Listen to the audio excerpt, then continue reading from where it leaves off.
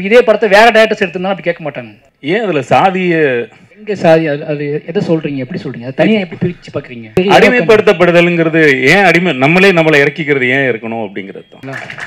அது வந்து இல்லை, அது ஒரு படம் தான், உங்களுக்கு நினைவூட்டல் தான். அது லைஃப் கிடையாது. ஓகேங்களா? ஏன்ட்ட கேட்குறீங்க? ஏன் உங்களுக்கு தெரியாதா என்ன? அது நான் ஒன்றும் செய்ய முடியாது. மறுபடியும் அப்படிப்பட்ட வாழ்க்கை தான் எனக்கு கொடுக்கப்பட்டுச்சு. அந்த கேள்வியில் தான் நான் கேட்டுகிட்டே இருப்பேன். வணக்கம். முதல்ல உங்களுக்கு வாழ்த்துக்கள். அதாவது மாமன்னன் இயக்கிய உங்களுக்கு ஒரு ஃப்ரீடம். அதாவது உங்களுடைய படைப்புகள் எல்லாம் வந்துட்டு ரொம்ப அருமையாக ஒரு கம்யூனிசம் பேசுகிற ஒரு படைப்பாக இருக்குது. ஆனால் அதே இதில் வந்து ஒரு தாழ்மையான கருத்து தான் இது. ஏன் அதில் சாதிய இதை பூசணும் அப்படிங்கிறது தான்.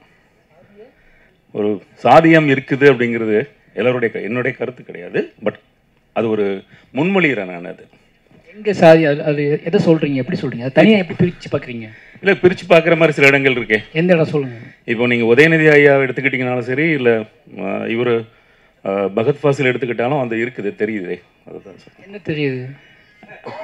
இல்லை, என்ன தெரியுதுன்னு என்ன தெரியுது உங்களுக்கு? அது என்ன தெரியுது? அடிமைப்படுத்தப்படுதலுங்கிறது ஏன் நம்மளை இறக்கிக்கிறது ஏன் இருக்கணும் அப்படிங்கிறது தான். அடிமைப்படுத்துதல்ங்கிறது இருக்குல்ல, நீ என் இடத்துக்குள்ளே வரக்கூடாதுன்னு சொல்கிறதுக்கு அவங்களுக்கு உரிமை இல்லை. அதை ஏன் நீங்கள் வந்து இன்னும் ஒரு அழுத்தமாக சொல்கிறீங்க அப்படிங்கிறது தான்.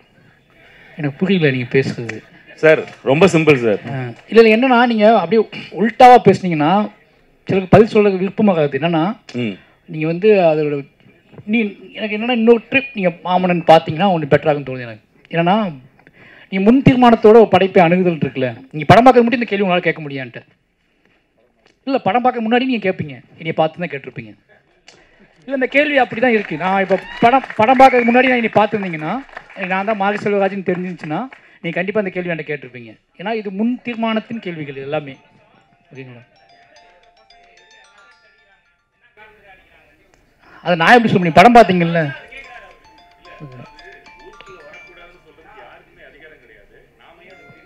அதைத்தான் நான் சொல்கிறேன், யாருக்குமே அதிகாரம் கிடையாதுன்னு தான் சொல்கிறேன். நான் இப்போ என்ன சொல்கிறேன், யாருக்குமே அதிகாரம் கிடையாதுன்னு தான் சொல்கிறேன். நான் மறுபடியும் அதான் சொல்கிறேன்ல, எல்லாமே உங்களோட கேள்வி எல்லாமே ஏன் இவ்வளோ அப்போ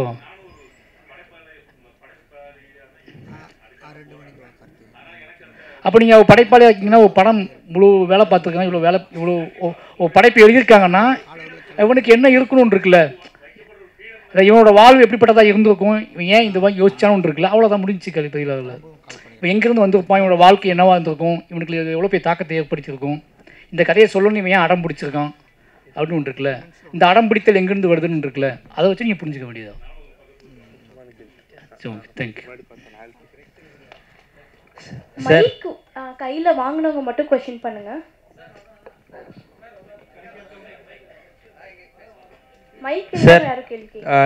என் பேர் ரோஹித் சார்.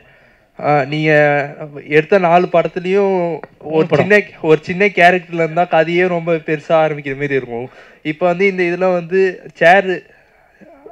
சேரை வச்சு தான் அந்த கதையே ஆரம்பிக்கிற மாரி இருக்குது. அது எப்படி நீங்கள் சூஸ் பண்ணீங்க அந்த சேர்? நிறைய சின்ன பிரச்சனை தானே இது அப்படி சொல்கிறதுனால தான். இப்போ சொன்னார்ல, இதுக்கே அவ்வளோ அழுத்தம் கொடுக்குன்னு கேட்காங்கல்ல. அப்போ சின்ன பிரச்சனை மாதிரி தெரிகிறது எவ்வளோ பெரிய வழியை கொடுக்கும் அப்படின்னு இருக்குல்ல. இது எப்படி சொல்லி உங்களுக்கு புரிய வைக்கிறதுக்காக நான் ஒரு பெரிய படைப்பை உருவாக்க வேண்டியது. இப்போ சாதாரண விஷயம்,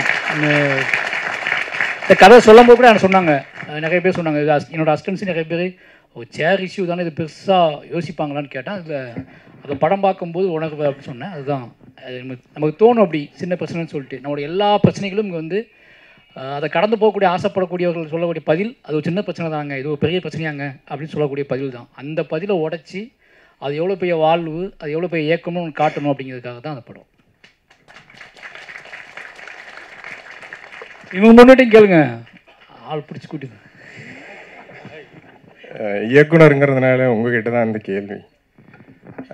தனித்தொகுதி இருக்கிறதுனால தான் ஒரு சட்டமன்ற உறுப்பினராவது உள்ளே போகிறாங்கன்னு நான் நம்புகிறேன். இந்த படத்தில் தனித்தொகுதியை மையப்படுத்தி கதை இருந்ததுன்னு நான் நினைக்கிறேன். இரு பெரிய கட்சிகளுமே ஆளுகின்ற ஆண்ட கட்சி ரெண்டுமே வந்து ஒடுக்கப்பட்ட மக்கள்லேருந்து ஒரு தலைவரை உருவாக்கியிருக்கா அப்படின்னா மிக சொற்ப எண்ணிக்கையில் தான் இருக்குது. நேற்று மேல்பாதி ஆவணப்படம் பார்த்தோம். அந்த ஆவணப்படத்துலேயும் ஒரு சமூகத்தை சார்ந்த கட்சி வந்து ரெண்டு கட்சியுமே வந்து அழுத்தம் கொடுக்க முடியுது. அவங்களுக்கு தேவையான அவங்களுக்கு சலுகைகளை அளிக்கிற வாக்குறுதிகளை தேர்தல் சமயத்தில் கொடுக்குறாங்க. ஆனால் ஒடுக்கப்படுகிற சமூகத்திற்கு எந்த ஒரு நன்மையுமே இரு பெரிய கட்சிகளுமே அரசியல் அதிகாரத்தை கொடுக்கல. அந்த அதிகாரம் இந்த ஒரு வசனம் கூட இருந்தது, நான் அதிகாரம் கிடைச்சது பிச்சையினால நினச்சேன் அப்படின்னு கூட ஒரு இருந்தது. அது பிச்சை இல்லை, அது உரிமை அப்படின்னு நான் நினைக்கிறேன். நீங்கள் இங்கே தனித்தொகுதி இப்போது இல்லைன்னா நான் ஒரு தொகுதி கூட இருந்திருக்காதுன்னு சொன்னேன் இல்லைங்களா? பெண்கள் 76 பேர் தான் போட்டிடுறாங்க இந்த நாடாளுமன்ற தேர்தலில், ஒரு தொகுதிக்கு 2 பேர் கூட கிடையாது. அந்த நிலைமை தான் ஒடுக்கப்பட்ட மக்களுக்கும் ஆயிருக்கும்னு நான் நம்புகிறேன். இந்த தீர்வை இந்த இரு பெரும் கட்சிகளும் கொடுக்குமா, இல்லை இந்த அதிகாரம் இந்த மக்கள் இடத்துல போய் எப்படி சேரும்? உங்களுடைய பார்வை என்ன? அது எனக்கு தெரியல. நான் என்னோட வேலை நான் என் வாழ்வை முன்வைப்பேன், அவ்வளோதான். அது படைப்பாக முன்வைப்பேன். அது சக மனிதர்கள், சராசரி மனிதர்களுக்கும் என்ன மாதிரியான உணர்வை ஏற்படுத்த போகுது அப்படிங்கிறது என்னோடய வேலை. நான் படைப்பாக அப்படி தான் பார்க்குறேன். ஏன்னா இது காலகாலமாக அதுக்கு வேறு ஒரு தளம் இருக்குதுன்னு நினைக்கிறேன். நான் என்னோடய அரசியல் புரிதல் அப்படிங்கிறது என்னோடய வாழ்வை அடிப்படையாக வைத்தே நான் பார்த்துக்கிட்டு இருக்கேன் இப்போ வரைக்கும். நான் இன்னும் சரியான கருத்தாக்கங்கள் வழியாக நான் பயணிக்கலன்னு தான் சொல்லுவேன். நான் என்னோடய வாழ்க்கை கொடுத்த வழியின் வழியாக தான் நான் இன்னொன்று என் படைப்பை பார்த்துட்ருக்கேன். அதை நான் முன்வைக்கும் போது ஒரு அதிர்வு நடக்குது அப்படிங்கிற நம்புகிறேன். அது என்ன புரிதலை ஏற்படுத்துதோ அதுதான் என்ன செய்ய முடியும் இப்போதைக்கு. நான் அதை உறுதியாக நம்புகிறேன், அவ்வளோதான். ஏன்னா கட்சிகள் என்ன செய்வாங்க, அரசியல் என்ன செய்யும், இது மாற்றம் எப்படி நடக்கும், அவங்க என்ன சொல்லுவாங்க, இதுக்கு எது தீர்வு அப்படிங்கிற சொல்கிற பக்குவம் எனக்கு கிடையாது. நான் அந்த பக்குவத்தை அடையலை. ஏன்னா நானே ரொம்ப பதட்டமான சூழலில் தான் இன்னும் இருக்கேன், ஓகேங்களா? அதனால் அந்த பக்குவத்தை அடைந்து நிதானத்தோடு பேசக்கூடிய, நிதானத்தோடு கேள்விகள் எழுப்பக்கூடிய, சண்டை போடக்கூடிய, அல்லது கர்ஜிக்கக்கூடிய அந்த பக்குவம் எதுவுமே என்கிட்ட கிடையாது. என்னோடய வாழ்வு நடுக்கமான வாழ்வு தான். அதனால் நான் அந்த அடிப்படையிலேயே அதை சும்மா சொன்னால் பைத்தியக்காரன்னு சொல்லிடுவானுங்க, அவன் இதே புலம்பிகிட்டே இருப்பான்டான்னு சொல்லிடுவானுங்க. அது ஒரு படைப்பாக மாற்றி சொல்கிறோம். படைப்பாக மாற்றி சொல்லும்போது வருங்கால சந்ததியினர் இந்த படங்களை பார்க்கும்போது சித்தாந்தங்கள் ரீதியாக அல்லது அரசியல் ரீதியாக அதிகாரத்தின் ரீதியாக நடக்கும், அது வேறு விஷயம். பட் பிறக்க போகிற தலைமுறை சமூகம் என்னவா சக மனுஷனை பார்க்கணும் அப்படிங்கிறது மட்டும்தான் என் பிள்ளைக்கு நான் என்ன சொல்லிக் கொடுக்க போகிறேன் அப்படிங்கிறது என்னோட நோக்கம். நான் இதுக்கப்புறம் வரக்கூடிய, ஏன்னா இப்போ இருக்கவங்க இப்போ யோசிப்பாங்க, இங்கே இருக்க எல்லாத்தையுமே என்னால் மாற்ற முடியாது. ஏன்னா நம்ம 2 பேரும் சக போட்டியாளர்கள். எனக்கு எவ்வளோ அறிவுக்கு நான் நம்புவேனோ அதே அறிவு உங்களுக்கு நீங்கள் நம்புகிறீங்க, ஓகேவா? அப்போ நம்ம 2 வாதம் பண்ணிட்டு தான் இருப்போம். ஆனால் பின்னாடி வரப்போவங்க இருக்காங்களே, அவங்களுக்கு நீ யாருன்னு தெரியாது. என்னோட படைப்பை தான் பார்ப்பாங்க அவங்க. நான் செத்து போனதுக்கப்புறம் என்னோடய படைப்பை தான் பார்ப்பாங்க.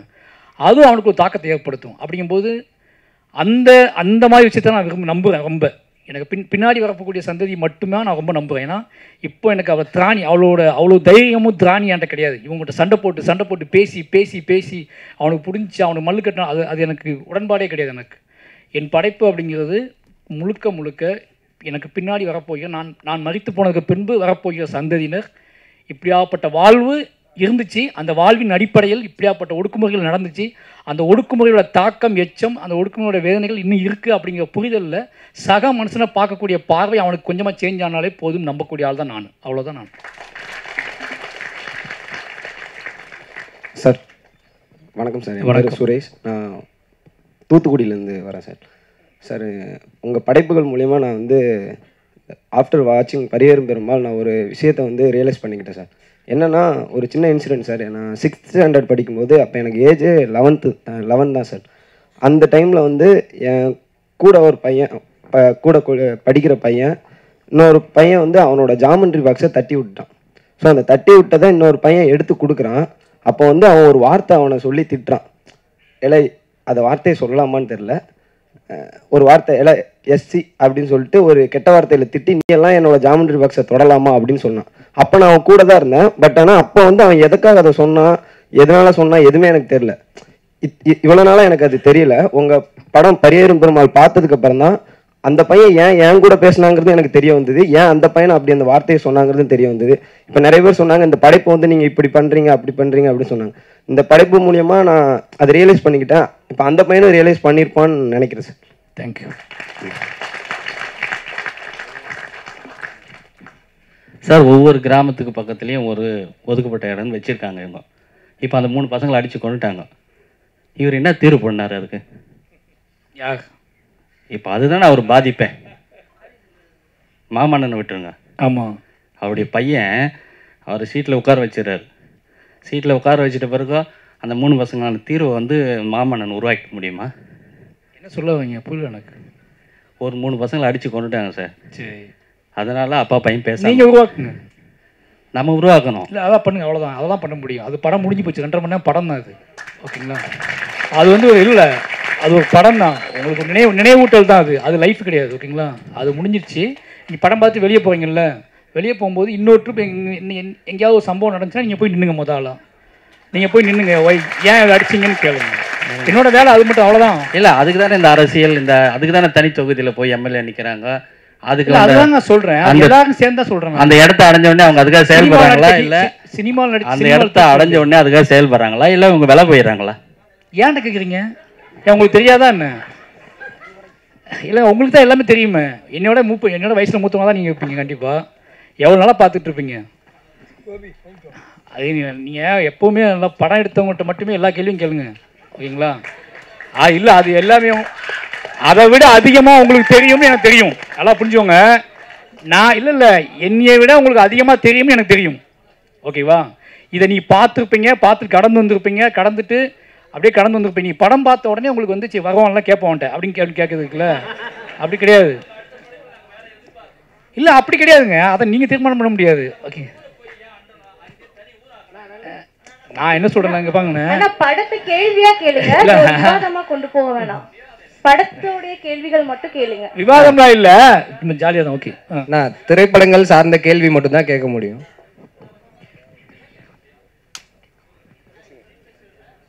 சார், என் பேர் குறிஞ்சித்தேன் சார். பரியேறும் பெருமாள் பார்த்துட்டு அது ஒரு லைஃப் சேஞ்சிங் சொல்லலாம், கண்டிப்பாக சொல்லலாம். என்ன அப்படின்னா, இப்போது லைக் சமூகத்தோட ரொம்ப கோரமான ஒரு அடக்குமுறையை பார்க்குற ஒருத்தவன் வந்து எப்படி வந்து இன்னொரு உயிரை வந்து பார்ப்பான். 2 காலிலோ 4 காலிலோ நடக்க இந்த மண்ணில் உழவு கிடக்க நான் இல்லடி நீ, நான் இல்லையா நீ அப்படின்னு ஒரு அந்த உயிரையுமே அவன் அப்படி தான் பார்க்குறான்.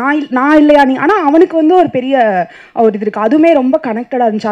அதில் அப்பாவை காட்டினதாக இருக்கட்டும். அதே மாதிரி உட்கார்றது வந்து சின்ன சாதாரண விஷயம் இல்லை. ஏன்னா நாங்கள் வளர்ந்தப்போ ரொம்ப சின்ன வயசுலலாம் மாமா முன்னாடி, பெரியப்பா முன்னாடி, ஆண்கள் முன்னாடி வந்து உட்கார முடியாது. அவங்க இருக்கும்போது நாங்கள் வந்து உட்கார முடியாது. இந்த படத்தில் பார்க்கும்போது அது எங்களுக்குமே கனெக்ட் ஆச்சு. எப்படின்னா உட்கார்றது. எனக்கு வந்து உங்களோட இந்த 2 படமும் ரொம்ப பிடிச்ச படம்.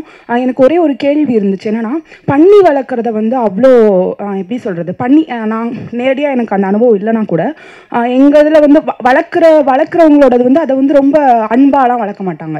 அதோட வாழ்க்கையே ரொம்ப ஒரு மாதிரி ரொம்ப டார்க்காக இருக்கும். அதை பார்க்குறதே அவங்க ரொம்ப டார்க்காக அப்படி பார்ப்பாங்க. இங்கே வந்து நீங்கள் ஏதோ ஒரு காரணத்துக்காக தான் அதை வந்து எந்த குறியீடுக்காக நீங்கள் அப்படி காட்டியிருக்கீங்க ரொம்ப இணக்கமாக. அதை அந்த குறியீடுக்கு பின்னாடி இருக்கிற உங்களோட விளக்கம் என்ன? அதான் சார் என்ன கேள்வி.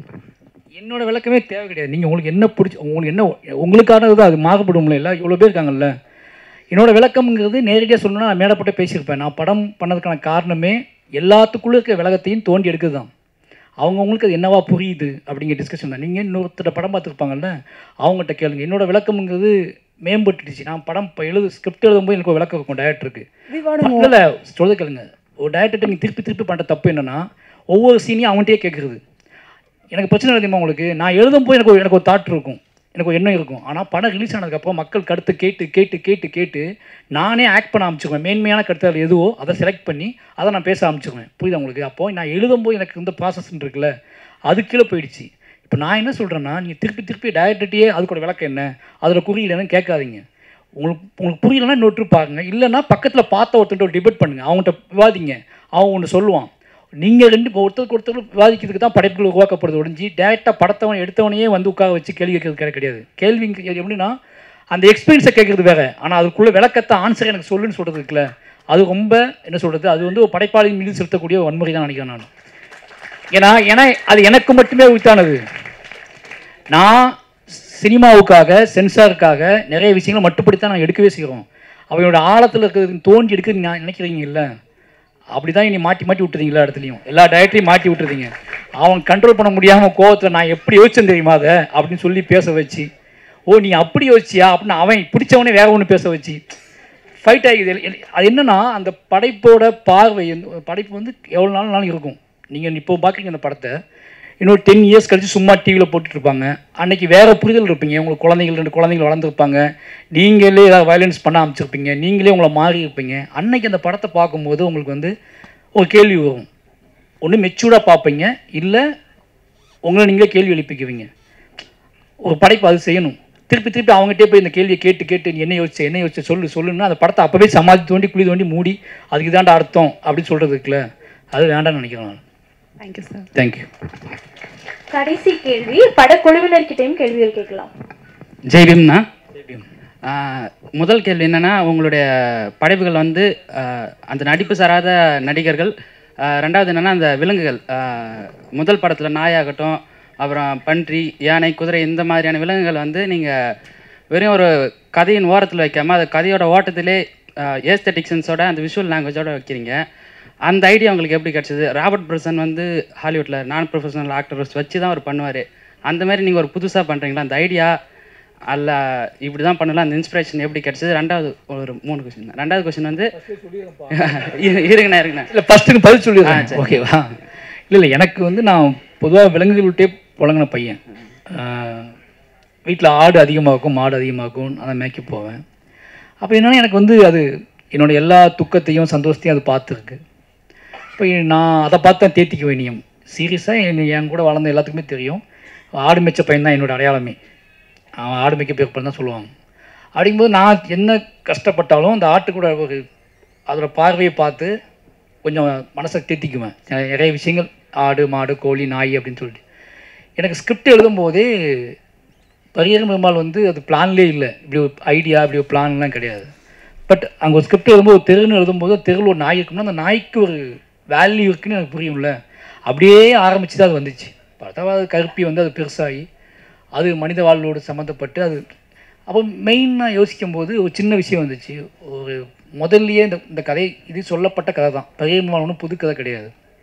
அது காலங்காலமாக டெய்லி நியூஸ் பேப்பர் எடுத்தால் அதில் வரக்கூடிய ஒரு கதை, அது பக்கமாக வரக்கூடிய கதை. அப்போ அது புதுசாக ஒன்றும் கிடையாது. அந்த கதையில் பரியரும் கதையில் புதுசாக ஒன்றும் கிடையாது. அப்போ என்ன, ஆனால் அந்த கதையை நம்ம சொல்ல போகிறோம். அந்த கதையை சொல்லதுக்கு முன்னாடியே இது அதே கதை தானப்பா அப்படின்னு நினச்சிக்கக்கூடாது.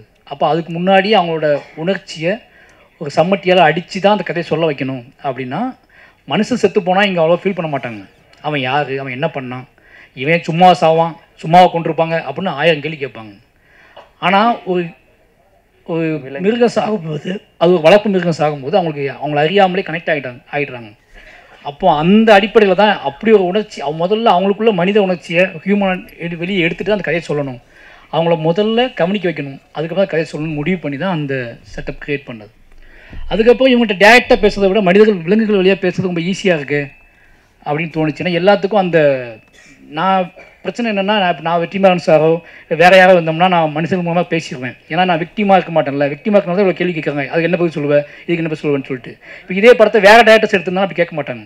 அப்போ நான் விக்டிமாக இருக்கிறதுனால நான் என்ன பண்ணுறேன் அப்படின்னா, எனக்கு கதையை சொல்வதற்கு சில ஆட்கள் தேவைப்படுறாங்க. மனிதர்கள் மட்டுமே எனக்கு போதுமானதாக இல்லை. என்னோட நிஜத்தை நம்பக்கூடிய, என் நிஜத்தை இயற்கையோடு பிணைக்கக்கூடிய சில மனிதர்கள் சில உயிர்கள் தேவைப்படுறாங்க. அப்படி தான் நான் எல்லாம் மனிதர்கள் மீது நம்பிக்கையற்று தான் நான் எல்லா உயிர்களையுமே கொண்டு வரேன். என் ஊரில் என்னென்னலாம் பார்த்தனோ, நான் அழுதுகிட்டு போகும்போது என்னெல்லாம் என்னை கிராஸ் பண்ணி போச்சோ, அந்த எல்லா உயிர்களையும் பிடிச்சிட்டு வந்து இந்த படத்தில் செட் பண்ணுறேன். அதுக்கு ஒரே விஷயம் உலக நாடுகளில் பல நாடுகளில் வந்து நியூ சினிமா ஆல்ரெடி வந்துருச்சு, பல வருஷங்களுக்கு முன்னாடி வந்துருச்சு. தமிழ் சினிமாவில் நீங்கள் ரஞ்சித் அண்ணா, Vetrimaaran sir, Lenin Bharathi sir, நீங்கள் பண்ணுறது இப்போதைய நியூ சினிமாவா தமிழில் எடுத்துக்கலாமா? நீங்களாம் இல்லை, நிறைய படங்கள் நிறைய சினிமா நிறைய இயக்குநர்கள் முன்னாடி இருந்தே ட்ரை பண்ணியிருக்காங்க. அவங்களுக்கு அன்னைக்கு உள்ள அறிவு, அன்னைக்குள்ள அவங்களுக்குள்ள கொடுக்கப்பட்ட அனுமதி நிறைய நமக்கு தெரிஞ்சு சினிமா கண்டுபிடிக்க முன்னாடியே இருந்து இலக்கியங்கள் வழியாக யாரோ ட்ரை பண்ணிகிட்டே தான் இருந்திருக்காங்க. ஓகேங்களா? அவங்களோட தொடர்ச்சி தான் நாங்கள் சொல்ல முடியும். ஓகேங்களா? ஆனால் என்னென்ன ஸ்பேஸ் உருவாக்கி கொடுத்தது ரஞ்சித்தனோட பங்கு முக்கியமான பங்கு. அந்த ஸ்பேஸை பயன்படுத்திக்கிட்டு, ஏன்னா ஒரு கமர்ஷியல் ஸ்பேஸ் எல்லாத்துக்கும் அந்த ஆதங்கம் இருந்துச்சு, எல்லா டேரக்டருக்கும் அந்த ஆதங்கம் இருந்துச்சு. நிறைய டேரக்டர்ஸ் அந்த ஆதங்கத்தை வச்சுக்கிட்டு வேற ஒரு படம் பண்ணுவாங்க. எல்லாத்துக்கும் அந்த ஆசை இருக்கும், இது தப்பு தான்னு தெரியும், ஆனால் அந்த தப்பு தான் விற்குதுன்னு சொல்லிட்டு எது விற்குதோ அதையே பண்ணிக்கிட்டு இருந்தாங்க. இல்லை இதை பண்ணுவோம், இதை பார்க்கறதுக்குள்ள ஒரு கூட்டம் இருக்குது, இதுக்கு ஒரு கூட்டம் ஏங்கி கிடக்குது அப்படின்னு தெரிஞ்சுக்கிட்டு அதை உடச்சி விட்டதில் கொஞ்சம் பெரிய பங்கு அது. அதுக்கப்புறம் அது பயங்கரமாக ஓப்பன் ஆகிடுச்சு. அப்போ இப்போவுமே வந்து அது விற்குது அப்படின்னால தான் அந்த கதைகளுக்கு வந்து வேல்யூ இருக்குது. ஓகேங்களா? அது ஏன் விற்குது அப்படிங்கிறத இங்கே யாரும் பேசுறதே கிடையாது. விற்குது விற்குது விற்குது, ஏன் விற்குது, ஏன் இவ்வளோ மக்கள் பார்க்குறாங்க அப்படிங்கிற கேள்வி இருக்குல்ல. ஏன் இவ்வளோ மக்கள் இப்படி இதை வந்து இவ்வளோ எமோஷ்னலாக அதை ஓன் பண்ணிக்கிட்டு பார்க்குறாங்க அப்படிங்கிற கேள்வியை இங்கே யாரும் பேசுகிறதே கிடையாது. அந்த படம் ஓடுது, அதனால் அந்த கதையை சொல்கிறாங்க அப்படின்னு நினச்சிட்டே இருக்காங்க. அது ரொம்ப தப்பு. நான் ஒரு சிலர் வந்து மேல் வகுப்பில் இருக்கிறதுனால அந்த ஒரு மாற்றம் சமூகத்தில் ஒரு வேறுபாடு இருக்கிறதுனால ஒரு சிலர் ஒரு சில விஷயங்களை பெருமையாகவும் குறிப்பாக அவர் சொன்னார். நான் வந்து ஜாமெண்ட்ரி பாக்ஸ் அந்த கதை சொன்னார்.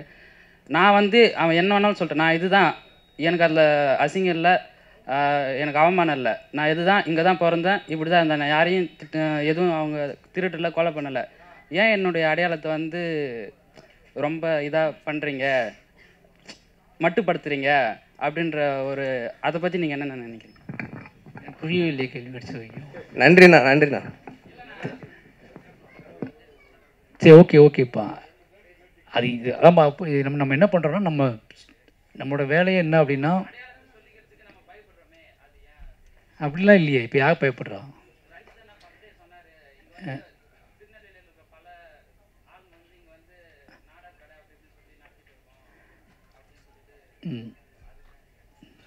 எல்லாம் இப்போ உடைக்கப்பட்டுட்டுல, அவ்வளோதான். உடைச்சிட்டே தான் போவாங்க. ஒரே நீ நினைக்க எல்லாம் ஒரே நாள் நடந்துக்காது, ஆண்டுகள் நடந்துட்டு தான் இருக்குது. அவ்வளோ. தேங்க்யூ. நன்றி. எனக்கு ஒன்றே ஒன்று, இவங்க 3 பேட்டு ஒவ்வொரு கேள்வியாக கேட்கணும். நீங்கள் எதுனா கலை இயக்குனர், ஓகேங்களா, இவர் வந்து எடிட்ரு, அவர்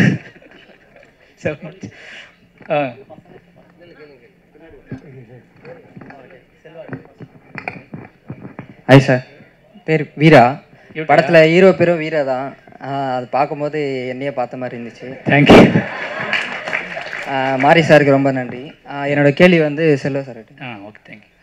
படத்தில் அந்த ஒடுக்கப்பட்ட மக்களோட கஷ்டத்தெலாம் வந்து பிளாக் அண்ட் ஒயிட்டில் காமிச்சிருந்தீங்க.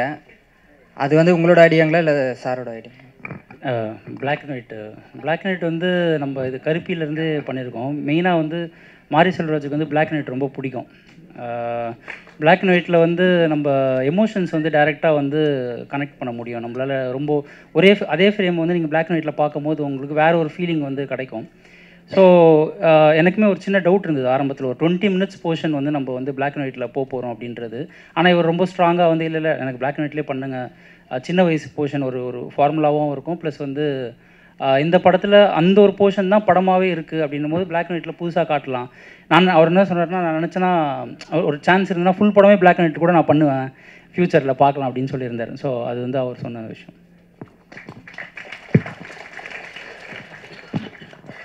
வணக்கம் சார். என்னோட கேள்வி வந்து இயக்குனர் சார்ட்டு தான். சொல்லுங்கள். உங்களோட 4 படைப்புமே பார்த்தோம். 3 தானேங்க, 4வது படைப்பு வருதுரா சார்? ஓகே. வெளியானதை பார்த்தோம்.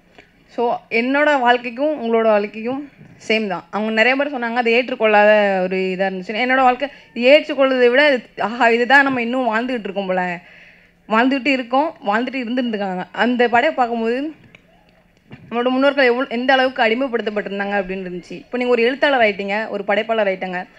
அடுத்து மாரி செல்வராஜ் சார், நீங்கள் ஒரு இளமை காலத்தில் இருக்கும்போது அதே கோவத்தோடு வாழ்ந்தீங்களா, அதே சந்தோஷத்தோடு வாழ்ந்தீங்களா? அதான் என்னோட கேள்வி. நமக்கு உண்மையாக ஒத்துக்கணும். நமக்கு எல்லாமே இளமை காலத்தில் நம்ம அம்மா அப்பா மேலே தான் கோவம் வந்துச்சு.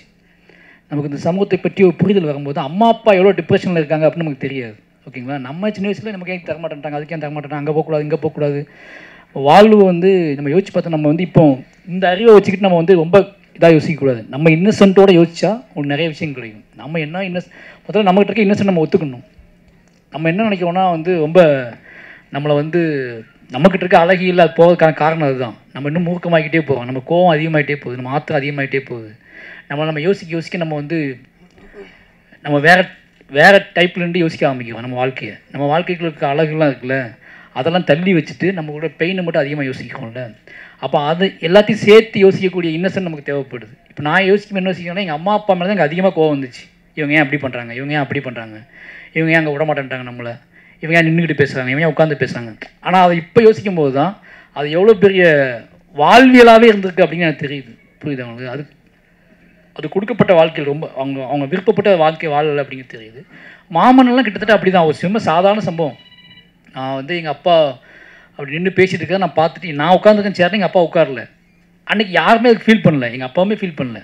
பட் எனக்கு அது வெளியே வரும்போது எனக்கு தோணுச்சு, ஏன் உட்காருன்னு கேட்டேன். இல்லை நான் எப்போவுமே அங்கே உட்கார மாட்டேன்ப்பா அப்படின்னாரு. அந்த ஒரு சின்ன பொறியுது. ஆமாம், இதை நான் ரொம்ப நாள் நானே பார்த்துருக்கேன்.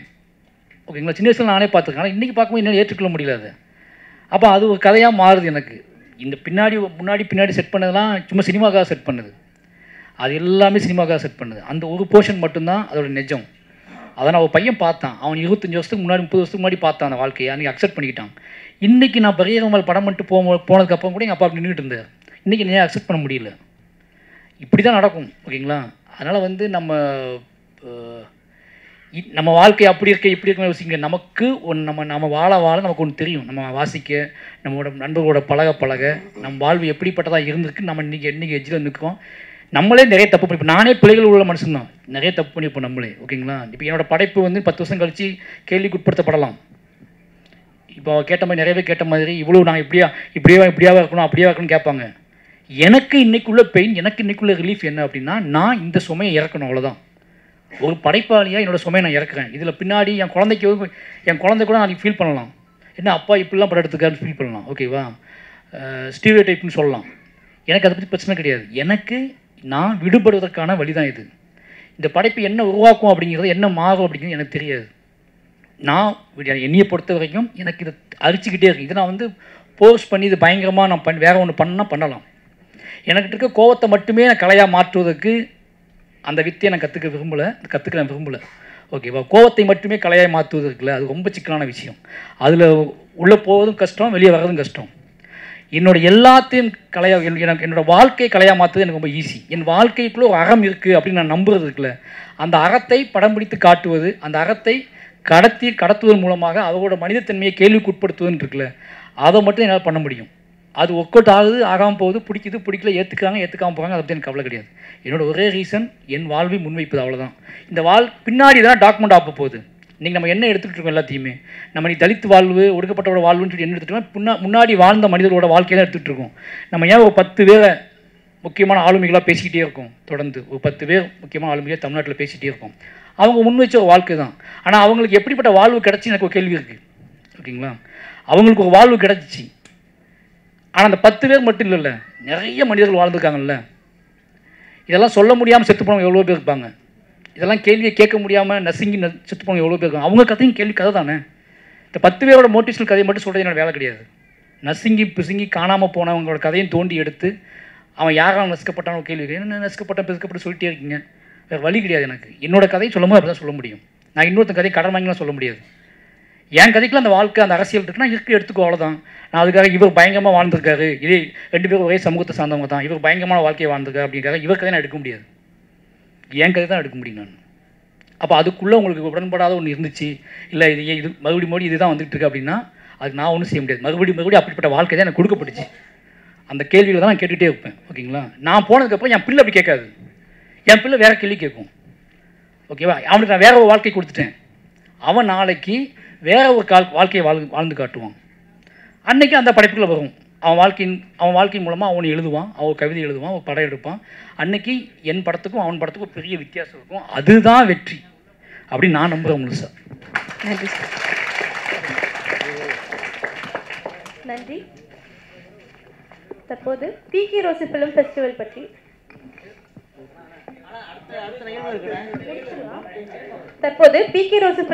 பற்றி இயக்குனர் அவர்களும் படக்குழுவினரும் சில வார்த்தைகள்.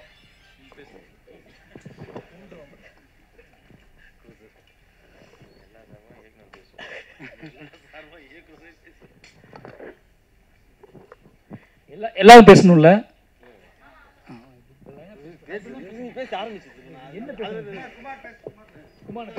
அதான் பேசுனா இல்லை, எல்லா ஃபெஸ்டிவலுக்கும் போகணும் ஆசைப்படக்கூடிய ஆள் அவர் தான். ஓகேவா, உங்களுக்கு தெரியாது, உங்களை விட இங்கே இருக்கிறவங்கள விட சினிமாவோட விரி பிடிச்ச ஆள் அவருக்கு. அதனால் அவள் பேச வைப்போம். ஓகேவா, அவர் ஆசையே டயரக்டர் ஆகணும் தான் ஆசை. என் கூட சும்மா உட்காந்துக்காப்புல, இந்த ஆர்ட் டைரக்ஷன்லாம் வேஸ்ட்டா, டயரக்டர் ஆகணும் அப்படின்னு. ஏன் அப்படின்னா இல்லை,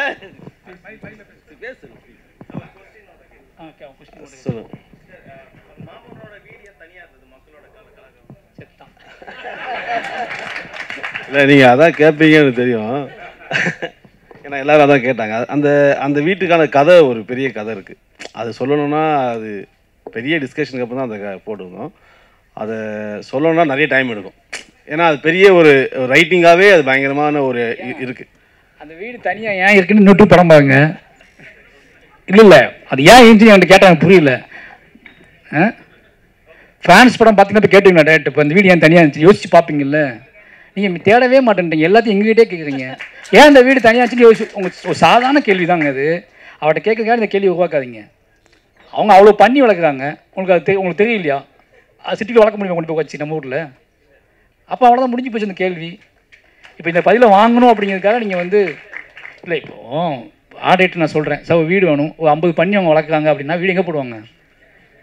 60 பண்ணி வளர்க்குறாங்கன்னா முதல்ல வீடு எங்கே செட் பண்ணுவாங்க? ஆர்டேட் எங்கே செட் பண்ணுவாங்க? எங்கேயா ஊருக்கு வெளியே போயிடுவோம் தான் கேட்பாங்க. அவ்வளோதான். சின்ன வயசில் ஆசான் வீடும் வளர்ந்ததுக்கப்புறம் மாமன்னன் வீடும் ஒரே வீடாக இருந்தது. சின்ன வயசில் ஆசான் வீடும் வளர்ந்ததுக்கப்புறம் மாமன்னன் வீடும் ஒரே வீடு மாட்டினர். அவர் என்ன சொல்கிறாருன்னா நான் கேட்ட கேள்வி தான் கேட்க. சின்ன வயசில் ஆசான் சின்ன வயசில் இருப்பார்ல, அப்போ ஆசான் வீடு காட்டணும்ல, அதுக்கு இதுக்கு வித்தியாசமே தெரியலையேன்னு கேட்க. சொல்லுங்க. அது ஒன்றும் இல்லைங்க, அது சின்ன போர்ஷன். இது தெரியும். நீங்கள் பார்க்கலையா? ஒரு பந்தல் போட்டிருப்பாப்புல முன்னாடி, அந்த பிளாஸ்பேக் போர்ஷன் போகும்போது அந்த வீட்டுக்கு முன்னாடி ஒரு பந்தல் போட்டிருப்பாப்புல.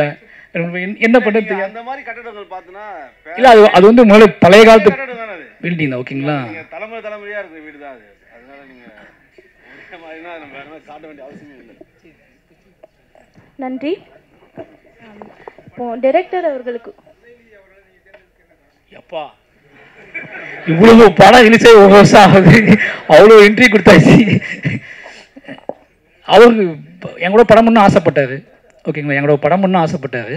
கூப்பிட்டு கதை கேட்டார். கூப்பிட்டு இந்த கதை தான் இருக்குன்னா ஓகே பண்ணிட்டோம், அவ்வளோதான். அவருக்கும் ஆசை இருந்துச்சு, பண்ணிட்டோம், அவ்வளோதான். பட் இந்த கதையை அவர் வேறு யாரை வச்சு பண்ணுறதுன்னு யோசிச்சு இந்த கதையை நிறைய பேர் நான் சொன்னேன், யாரும் பண்ண ஒத்துக்கல. அவர் பண்ணிட்டார், அவ்வளோதான். கேள்விகள் போதும். இயக்குனர் அவர்களுக்கு ஒரு சின்ன பிரசன்ட். வசந்த்ராஜா அப்படின்றவர் ஒரு ஓவியம் வரைஞ்சி எடுத்துகிட்டு வந்திருக்காரு.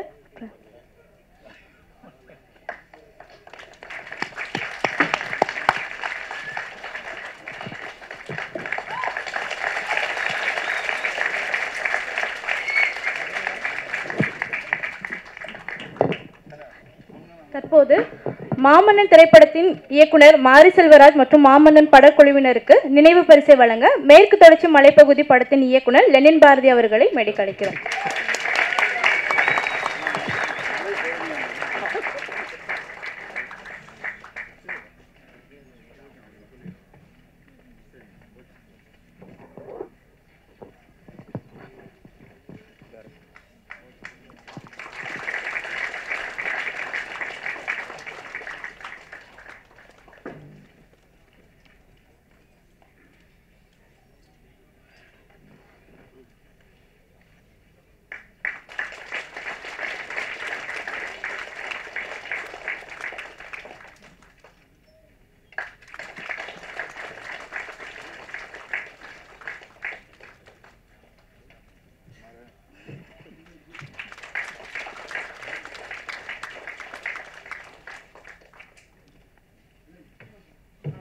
ஒரு குரூப் ஃபோட்டோ. அப்புறம் வருடம் இது மாதிரி இந்த இது மாதிரி ஒரு டிஸ்கஷனை, இது மாதிரி ஒரு ஆரோக்கியமான டிஸ்கஷன் ஏற்படுத்தி கொடுத்த ரஞ்சித் அவர்களுக்கு நன்றியும் பாராட்டும்.